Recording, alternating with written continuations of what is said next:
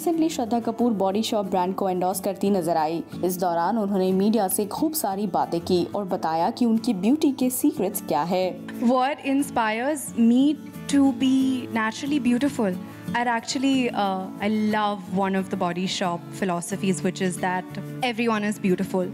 That is one of the philosophies that I absolutely love, and I feel like that is something that I've also been brought up to learn, as I said, by my parents, and this is something I feel is so important to pass on, so important to pass on to everybody around, that beauty is in everything and that everyone is beautiful.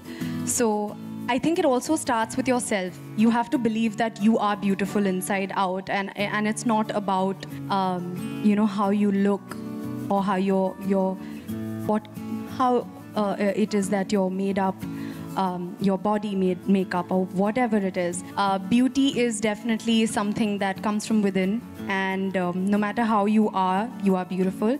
Well, it depends on what the definition of beauty is for you and for everybody out there. I think the definition of beauty is so personal as well. Personally, I feel like I don't think beauty has much to do with the exteriors, because true beauty, I believe, is eternal. It's inside out, and it's something that you are what you are, and you're beautiful just the way that you are. No matter, as you said, whether it has anything to do with age or any other factor, I feel like it's eternal. So I don't think that age matters either. लो जी, अभी ये भी जान लेते हैं कि madam जी के skin पर की सक्सेस का क्या असर होता है। फिल्में हिट हो रही है, सक्सेस मिल रही है आपको। लास्ट हमने आपकी फिल्में जो देखी, साहो एंड छिछोरे, लोगों ने बहुत ही अप्रिशिएट किया। सो सक्सेस से आपकी बॉडी पर एंड आपकी स्किन पर क्या इफेक्ट पड़ता है? पहली बात तो ये है कि बिल्कुल बहुत ही अच्छा लग रहा है कि दोनों फिल्मों को इतना प्यार मिल रहा है बॉक्स ऑफिस पे। डबल बैक टू बैक दोनों फिल्में रिलीज़ हुई, दोनों को इतना प्यार मिल रहा है, तो बहुत ही अच्छा महसूस हो रहा है इस वक्त। बहुत मेहनत गई है इन फिल्मों को बनाने में, और जैसा आपने पूछा कि इसका स्किन पे असर कैसा पड़ता है, बिल्कुल पड़ता है। बिल्कुल, अगर आप ज़्यादा काम कर रहे हो, अगर आपको ज़्यादा रेस्ट नहीं मिलता है, तो आपकी स्किन पे डेफिनेटली अफेक्ट होता है। और आप हर रोज़ मेकअप पहनते हैं, और बहुत इम्पॉर्टेंट भी होता है आप कौन से मेकअप प्रोडक्ट्स यूज़ करते हैं, और आप हाइजीनिकली उन प्रोडक्ट्स को कैसे यूज़ करते हैं, और उसके पहले और उसके बाद आप अपनी त्वचा का कैसे देखभाल करते हैं, वो बहुत इम्पॉर्टेंट होता है। तो डेफिनेटली वो एक रिस्पॉन्सिबिलिटी से अपना ख्याल रखना चाहिए। तो और कितना रेस्ट भी आप कर सकते हैं, वो भी बहुत इम्पॉर्टेंट होता है। तो आई थिंक कि काफ़ी सारे फैक्टर्स होते हैं, एंड बहुत इम्पॉर्टेंट होता है कि आप कौन से प्रोडक्ट्स यूज़ करें, कि उनके इंग्रेडिएंट्स क्या होते हैं, उनको कैसे बनाया गया है। तो डेफिनेटली वो बहुत मायने रखता है। मगर इन सब के बीच अगर होम रेमेडीज आप जान लोगे तो शायद कभी आपको इतनी प्रॉब्लम्स ना ही हो।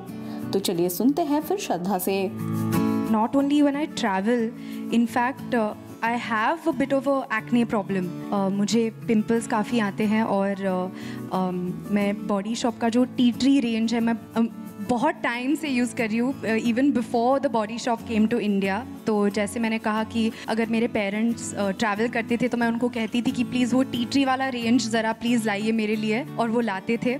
एंड बहुत ही बेहतरीन रेंज है, and it really helps your skin a lot. And I would say that it's something that मैं हर रोज़ फर्स्ट थिंग इज़ मैं उठती हूँ, दांत ब्रश करती हूँ, और tea tree foaming face wash use करती हूँ। So it's a very important part of my regime. Is there any home remedy you can share with us where you can enhance your beauty? Home remedy, I think best remedy at home जो आप कर सकते हैं वो है रात को अच्छे से सोना, मेरे हिसाब से। Because I think that sleep, नींद जो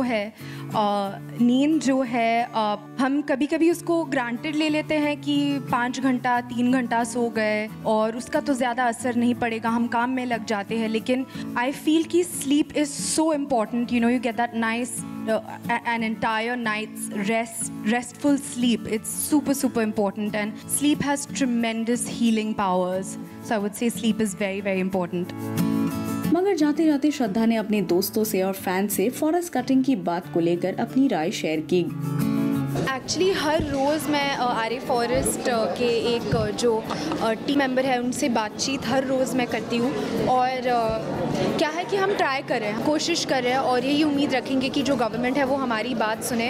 एंड आई रियली होप कि इस सिचुएशन में थोड़ा बदलाव आए। एंड हम सब कोशिश तो कर रहे हैं एंड उम्मीद है कि वो उन पेड़ों को ना काटे। तो इसी बात पर आई थिंक कि हम सब विश कर रहे हैं। श्रद्धा, हम समझ गए हैं, जितनी आपकी आउटर ब्यूटी और आपकी स्माइल है उतनी आपकी इनर ब्यूटी भी है। और हम यही दुआ करते हैं कि आप इसी तरह अच्छे काम करते रहे और हमेशा स्माइल करते रहे। हमें लाइक, सब्सक्राइब और शेयर करना ना भूले और साथ ही साथ बेल आइकन को भी प्रेस करना ना भूले।